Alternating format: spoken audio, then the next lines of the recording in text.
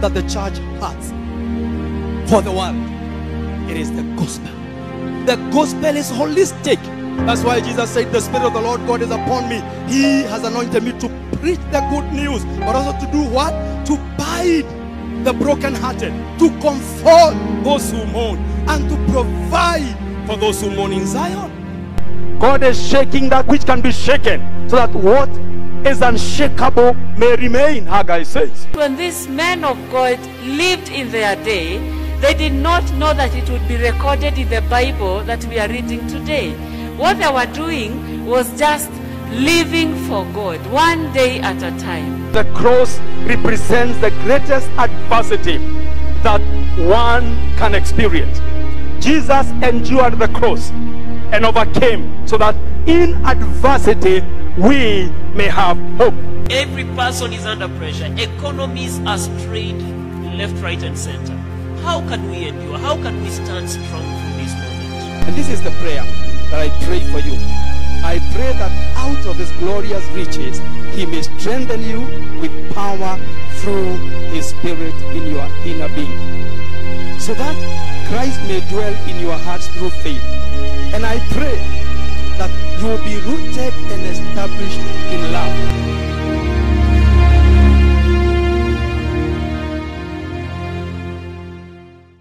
We thank God for this opportunity that God has given us, that we may appear before him and just engage in the word, to listen to him and know what is God to say to us all at such a time as this. It is a great blessing for me that the Lord has granted me this opportunity to come and share the word today. And so I wish to welcome you to this time. It is a very special time.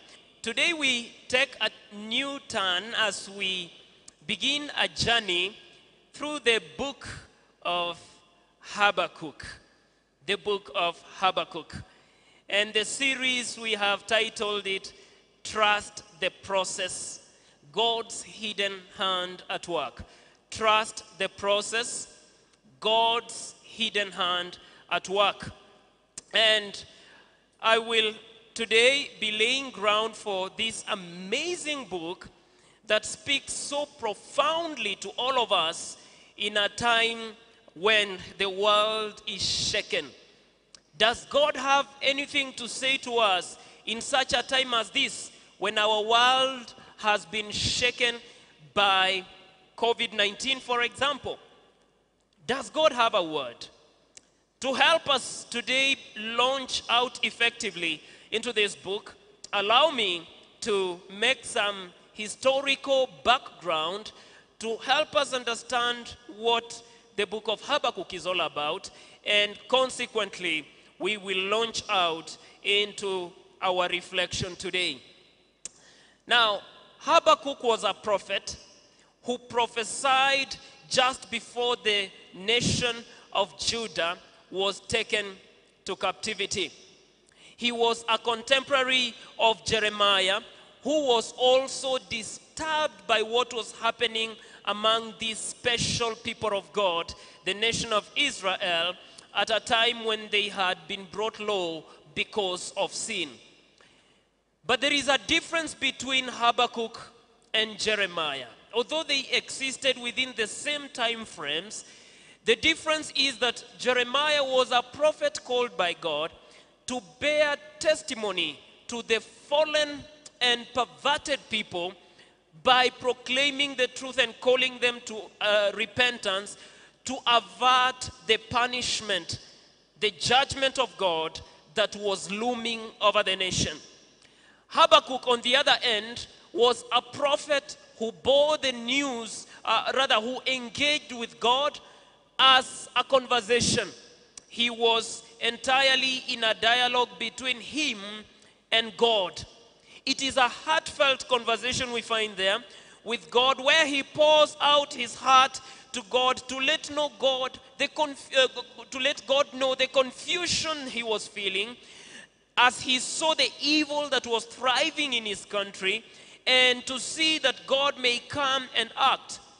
He also voices his frustrations because he finds God to be so silent and unmoved by the events that were happening at such a time. This is a serious reality.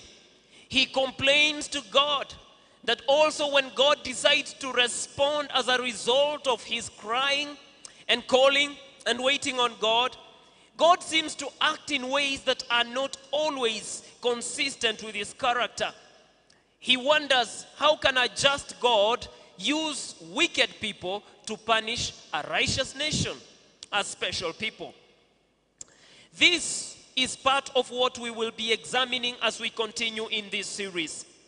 The book of Habakkuk is a journey between God and the fallen world. It is a journey the prophet takes with God in a world that is full of pain, sin, trouble, and confusion.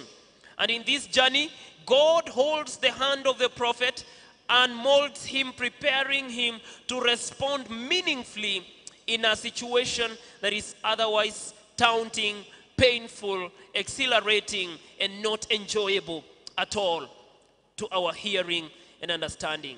It is a powerful reminder as we launch out, brothers and sisters, that in this journey we are taking in life, God is willing to take hold of our hands, to walk with us, to order our steps, and guide us onto the victorious end despite the challenges that we face.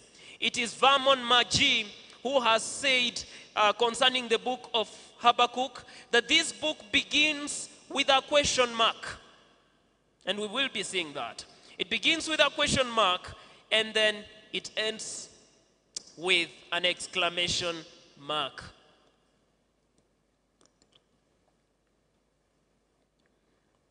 It begins with a question mark because the prophet begins by questioning God. And after God has responded, at the end of the book, he expresses worship to God Almighty. He exalts the name of the Lord. What a fitting book, therefore, for us to engage and study in a 10-part series just to hear the message of the Lord God Almighty. Now, I will try to give us a brief understanding. The book has 3 chapters, and these chapters basically form the 3 simple outlines that we think are important. Number 1, we find in chapter 1, the prophet wondering and questioning God.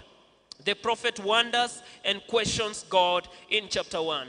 In the second chapter, we find the prophet watching. We'll find that in chapter 2. He says, I will stay at my watch and wait for him to hear what he will say and how he will answer. In the third chapter, we find the prophet who worships and rests. He worships and rests in light of what God answers and responds to him. So Habakkuk presents a most dependable message of hope for the righteous people in uncertain times. But there is something more. On the flip side, this is a scary message for the wicked, whether they are self-professed heathens or Christian pretenders.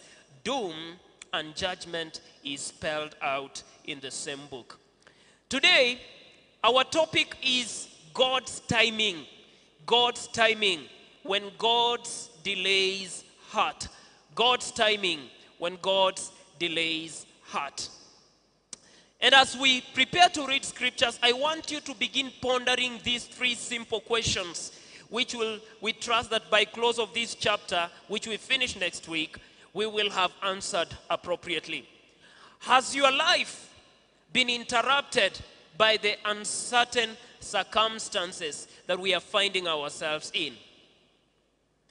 Pointedly, second question, how has COVID-19 disrupted your life? Is your life disrupted by COVID-19?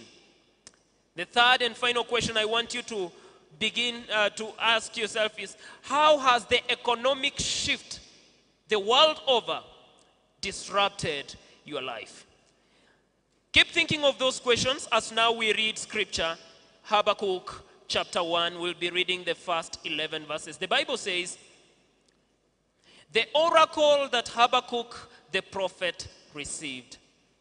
How long, O Lord, must I call for help, but you do not listen? Or cry out, violence, but you do not save. Why do you make me look at injustice? Why do you tolerate wrong? Destruction and violence are before me. There is strife and conflict abounds. Therefore the law is paralyzed and justice never prevails. The wicked hem in the righteous, so that justice is perverted. God answers from verse 5. He says, look at the nations and watch, and be utterly amazed. For I am going to do something in your days that you would not believe, even if you were told. I am raising up the Babylonians, that ruthless and impetuous people, who sweep across the whole earth, to seize the dwelling places not their own. They are a feared and dreaded people. They are a law to themselves and promote their own honor. Their horses are swifter than leopards, fiercer than the wolves at dusk. Their cavalry gallops headlong. Their horsemen come from afar. They fly like a vulture sweeping to devour. They all come bent on violence. Their hordes advance like a desert wind and gather prisoners like sand. They deride kings and scoff at rulers. They laugh at all fortified cities. They build earthen ramps and capture them. Then they sweep past like the wind and go on. Guilty men whose own strength is their God. May the Lord bless his word.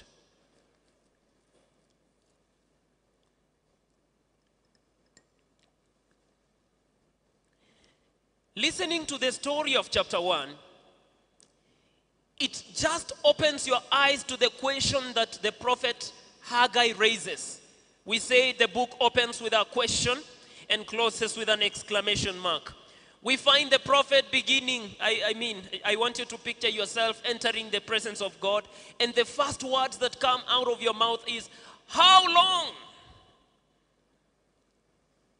Anyone listening to you from the sidelines might wonder, what's wrong with him? But the prophet begins his prayer in that sense. And today I want us to examine two simple things. We will observe Habakkuk is a troubled prophet, and then examine God's response, which will begin today and flow into next week. Now, Habakkuk was a troubled prophet. He opens up by saying, how long, Lord, must I call for help, but you do not listen? That is Habakkuk 1 and verse 2. How long? Those words, when you hear them, you immediately become aware of restlessness, impatience, frustration, displeasure. Something is not working right. Something is not complete. Habakkuk opens this vision with a question, and the question is loaded. He notes two things why he is raising this serious question in the presence of God. He asked this question because the prophet was troubled by God's, quote unquote, indifference. Say indifference. You can say it better, indifference. Silence from God oftentimes magnifies our feelings of delay in our life's quests. The prophet was feeling like God had delayed to do something by the use of the words, how long? The first reason that troubled this prophet was that God was indifferent to his prayers, or so we perceive, or so he perceived as he spoke these words out. You see, the prophet had called upon the name of the Lord, and the Lord seemed not to have listened. The prophet goes ahead from calling to crying out, but the Lord had not answered. What a bad combination. You call, you get tired of calling, you cry, and he does not seem to answer. As someone has said, some of us have prayed so much, the Bible says knock, and it will be open to you. You stopped knocking, you are now banging on the doors of heaven. And you wonder, why is God not listening? Why is he not doing anything as regards to the cry that I'm raising before him? He says, Lord, I've been calling and I've cried, but you do not answer. He had prayed for an unstated period of time. It was long enough to spark that serious question. You see, if someone comes to you and says, how long must I wait for you? It means the person is frustrated. He has been waiting for some time. Praise the Lord. And God apparently had said nothing about the situation until now, when now the prophet was speaking. One thing we pick apparently from this sense that God was indifferent is a sense of rejection. Every time we look at the prayer, we notice that Habakkuk seems to say, God, I have raised my voice, and it seems to be falling on deaf ears. This is easily understood to be rejection. I know in life that when you engage with any person, if you talk to someone and the person keeps snobbing you, they seem to turn the other way, they do not listen, then you feel you are being rejected. You're not being given attention. And so the prophet was at that very point. I just want you to ponder this. Have you had moments when you felt like God was distant in your life? Have you had moments you felt God was far away, he was not close, he was not listening? I talked to some people, and someone not long ago, and the person said, I feel like heaven is closed on me, and I do not know how to approach God. Do you ever come to such moments? Personally, I have. Actually, Don Moen does an amazing song. We call it I Will Sing. And before he sings that song, he prefaces it with the words found in Habakkuk chapter 3 from verse 16 down. And that is a chapter we'll be handling. He says, Lord, you seem so far away, 1,000,000 miles or more it seems today. And though I have not lost my faith, I must confess right now that it is hard for me to pray. We all come to such moments. But I think what captured my attention yesterday was to reflect on a song that one Faustin Munishi sang many years ago. For those of you who may have had an opportunity to listen to it. The song is labeled Malebo. I don't know, it was in cassette number 6 or number 7. That is for your research. I sang those songs, I think I knew them offhand. There is a man he sings about, and I think you will remember such a tune. Na huzuni rohoni mimi simbi nalia, namlilia marebo amekata kuokoka, nilizoimba ni nyingi nikimuonya malebo, bado hajabadilika sasa sembe nalia. Do you remember such a song? Praise the Lord, jipigie makofi. Wewe ni mhenga, amen. That song was sung, I thought it was just a message he created, like another person sang about another lady. I forget that. Let me not go that direction. It will make me begin laughing on the pulpit here. But he sang that song, and yesterday I actually established that it was a real person called who? Malebo. Yesterday, and you need to go check the Facebook page of Faustin Munishi. He shares the testimony, Malebo ameokoka. He is now born again. And he has done a song. The beautiful picture is this. He sings the song and Malebo is right beside him dancing to the song. When he talks about how Malebo alikuwa megongwa, the teeth were taken out, and now he was a man who was toothless. Actually, the man pulls out the plastic. What are they called? You know, the fitting, the ones now just to give him some shape. And he's happy. The man is bright on his face. And he says, I praise the Lord. Now, I want you to imagine that since Munishi sang, up to the time Malebo got born again, if Munishi had been troubled and said God was indifferent and he was not changing the situation of Malebo, maybe he would have given up even sharing faith with him. But as we speak today, praise the Lord, Malebo is a believer in the family of God. Unanswered prayers regarding the depravity of the souls of men sometimes wear us out, and we give up all too soon. So number one, Habakkuk was troubled by seemingly God's indifference. Secondly, Habakkuk was troubled by Israel's evil, Israel's sinfulness. You see, brothers and sisters, the increase of evil in the world that we live often makes us think that God has delayed in executing judgment upon the peoples of the earth. How do we find this? Let's take a look at Habakkuk. He was so troubled because of the evil that was so prevalent in Judah. He cries out and he says, Lord, why don't you answer when I cry out to you? Violence. There is a lot of violence in the house of Judah. Violence. You do not answer. Violence was the single word that the prophet used to describe the depravity of the nation of Judah. And he wanted God to act soonest. Amen. We pray sometimes, we decree and declare. Now, let this thing change. And then, the thing keeps looking on. So where is God? The prophet was troubled, frustrated, and disturbed by this. You see, the truth is this. The northern kingdom had been conquered by the Assyrians. That is the northern kingdom of Israel. And now the southern kingdom, Judah, was about to be ravaged by the Babylonians and brought low. The reason? It was their sin. And truly, God had been kept at bay by the sins of the Israelites. So as he's waiting on God, wondering why is God silent? Why are we not hearing God? God was watching and sin was standing in the way.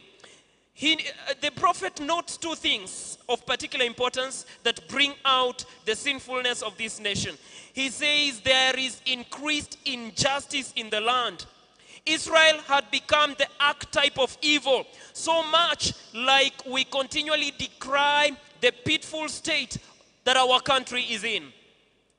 Brothers and sisters, if we were to remove the biblical names used in the book of Habakkuk and supplied the names that we live within, Kenya, Kikuyu, Thogoto, Kehunguro, you will be surprised.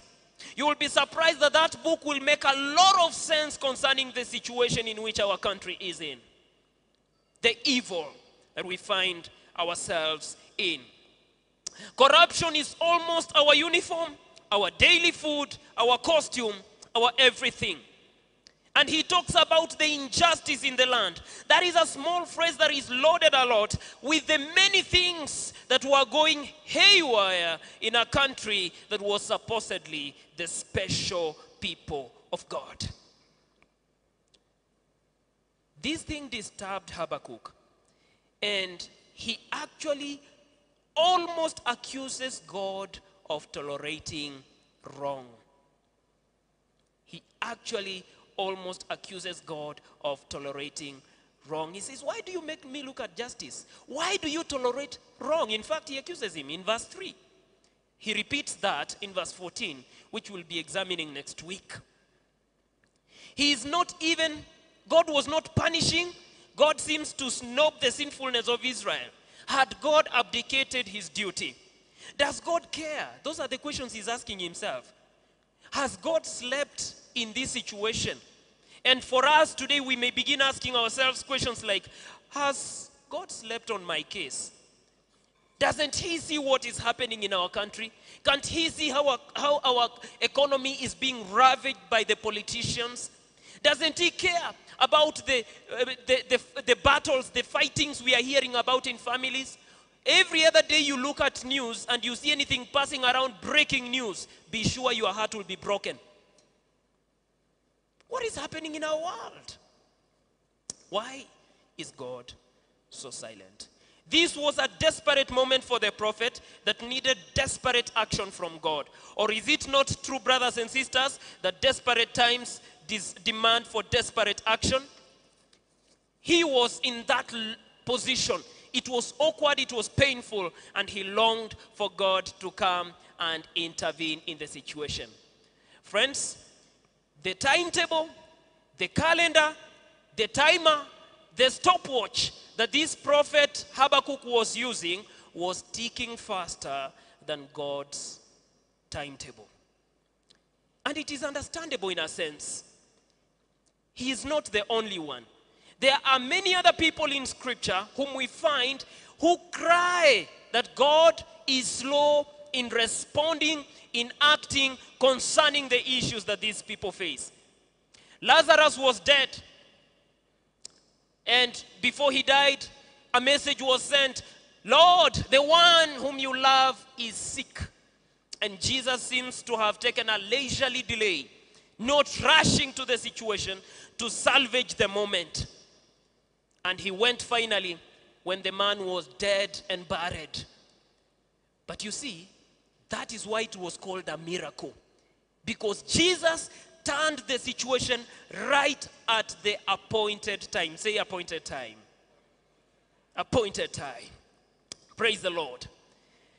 Jesus on the cross, the very dear Son of God himself, having cried and said before he went on the cross, if it pleases you, Father, take this cup away from me. He was in a desperate moment. He needed the intervention of heaven. The Father looked on until Jesus said, not as I will, but as you will.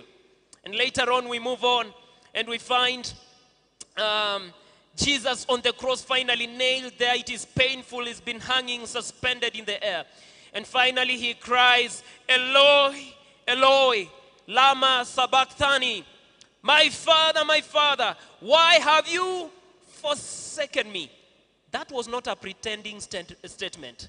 It was the reality. He felt forsaken. The Father seems to have looked the other way in a most desperate moment when the Son needed attention from him. This was difficult. So Habakkuk was not alone. But there is something I like about Habakkuk, which is a challenge I want to throw at you as I remind myself. Even when he had for long been waiting on God and nothing seemed to have changed, Habakkuk once more talked to God. He gathered himself, gathered some courage, walked over to the presence of God and spoke. So when we find him saying, how long? He is coming again. Amen. You would rather go make your noise in the presence of God rather than keep quiet and die from within. He comes to God. And this is a reminder for us. God invites us to talk to him in all the challenging circumstances of life. This is amazing. Although deeply troubled, he carried his frustrations to God. And we have to remember, we must never get tired. The Bible says Jesus gave a parable that men always ought to pray and must not give up. In Luke chapter 18, verse 1 down to verse 6. He gave a parable. Why? To teach you and I that we always ought to approach the presence of God. We must never tire. We must not give up in light of the prevailing circumstances that come to taunt our hearts, come to squeeze life out of us. Are you troubled over a relationship issue? Maybe you've been praying to God for a marriage partner or for a change in your marriage that it may be more stable. Have you been waiting on God for a job and it appears like every other day is a new beginning without a job? Has the staying of COVID bothered you and troubled you deeply? Yesterday there was a wedding here and my daughter, already noting that she will not be able to come, was not very happy.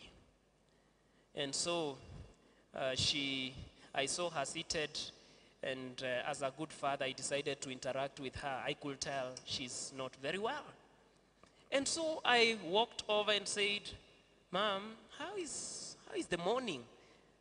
She said, fine. I said, you don't seem so happy. She said, yeah. I said, what could be the problem? She kept quiet for a minute and then said, Corona. Wow. I just felt like laughing, but I kept quiet and realized that is a serious thing. Praise the Lord. So I asked her, what has Corona done? She said, can you imagine that we cannot go to church because of Corona? Okay. Can you imagine there is a wedding in church and I cannot go because of Corona? She's tired. And I agree with her. Praise the Lord. She's tired. Maybe that is what our children are going through. Maybe to ask you, when Corona came, how much did you pray against it? So how are we praying now? Maybe we got tired. We've been asking the Lord, how long? When we are in trouble, brothers and sisters, we often feel we need quick answers. We want God to answer how long by saying now, immediately. But you see, he didn't imagine God was listening. And that is why we look at part B, which is very simple because we'll be continuing with it next week. God was at work behind the scenes. Amen. Through the human eye, nothing was moving, but inside, God was at work. Habakkuk 1 and verse 5, God responds. It even comes like a surprise. It just shows up. Look at the nations and watch and be utterly amazed.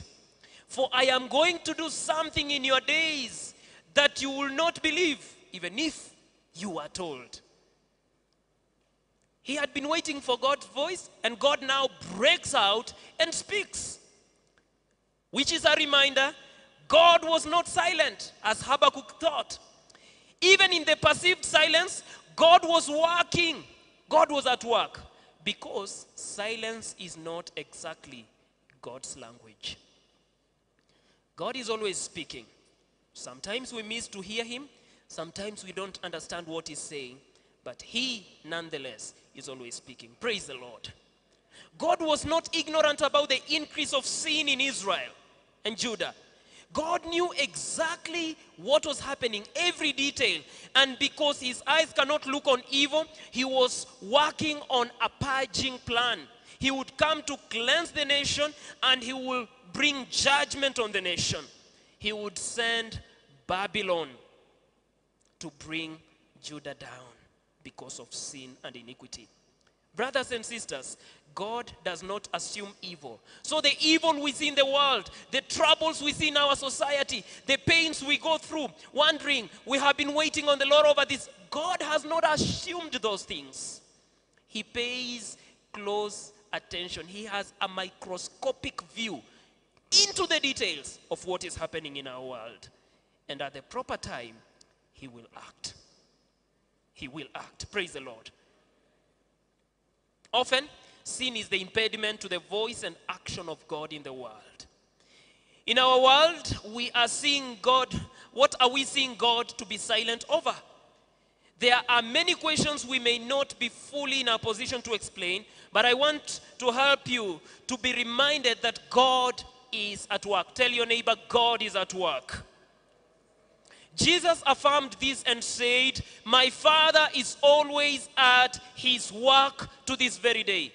That is in the book of John chapter 5, verse 17. My Father is always at his work to this very day. And I too am working. Jesus is still at work. So even when there is a pandemic, even when the economic shifting has happened, even when there is a lot of increase of evil, where we are having people dying on every single day, God is at work.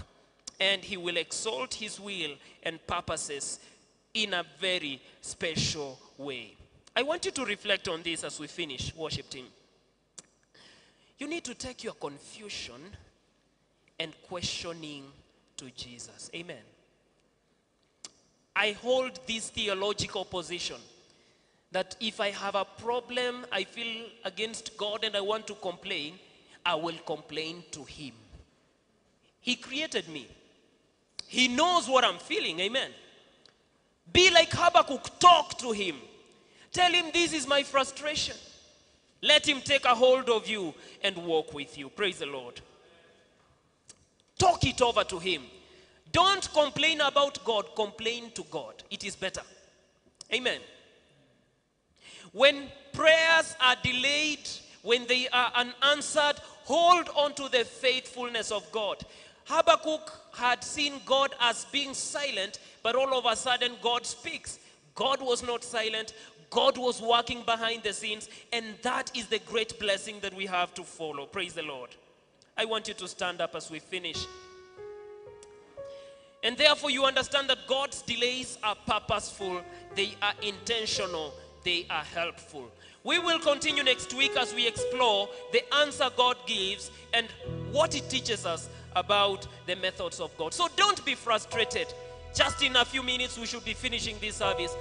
Don't be frustrated. Learn to depend on God. Usichoke. Praise the Lord. Usichoke.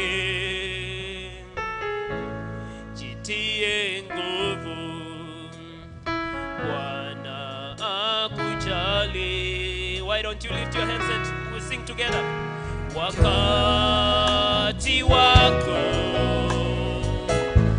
utakapofika, hakuna atakayezuia baraka zako.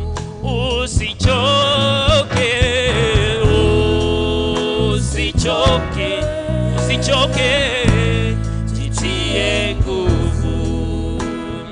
Bwana akujali. Wakati wako, wakati wako utakapofika, oh, hakuna atakayezuia baraka zako. Oh, macho yake yanazunguka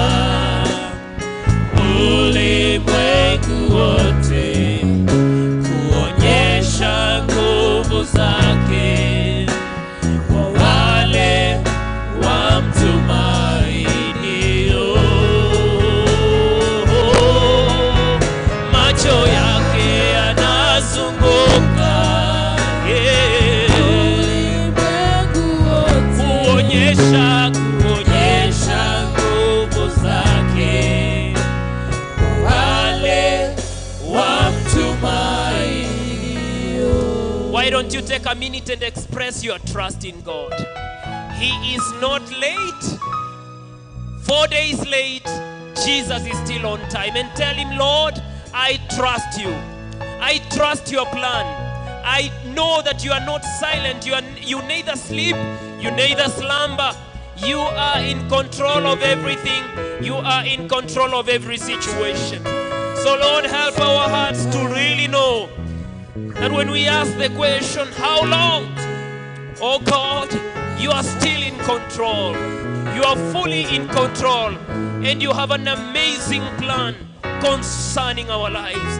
When we see evil and iniquity, when we see disease and ravaging that is destroying our country, when we talk of locusts and many other things that come to disrupt our lives, we know that you are on the throne. You are in control. You are sovereign. And you will establish your purposes and fulfill your plans concerning us. We thank you, Lord, and we praise your holy name. So help us to trust your timing. Help us to rest in your timelines. For in them, our purposes will be realized. You have not left us. You are present with us. We give you praise and we worship you. We glorify and magnify your name. In Jesus' name we pray. Amen. Why don't we appreciate the Lord with a clap offering? Amen. May the Lord help you and keep you. May he strengthen you and walk with you. Our dear visitors, we once again appreciate you for making time to join us in this service in a COVID season. We are very delighted you came, and we trust that the Lord has spoken to you. Welcome to leave us with your details. We want to have a conversation and engage with you to know how we can be of ministry to you. as the Lord enables us. May the Lord bless all of us. May He keep you. Thank you, everyone who has served and ministered in this special day. And until next time, may the Lord keep us. And now we may share in the words of grace. And now may the grace of our Lord Jesus Christ and the love of God and the fellowship of the Holy Spirit be with us now and forevermore. Amen.